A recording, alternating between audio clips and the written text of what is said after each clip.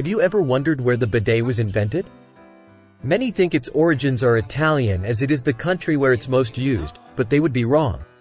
As the name bidet suggests, it was invented in France in the year 1710 by Christophe de Rosier, for the royal family. As you can imagine, it quickly spread around the country. And after World War II, was very common in Italy and Japan, and by the 1980s in the Middle East, Europe, and Asia. Americans, however, were not that accepting until the invention of the integrated Japanese version, Toto.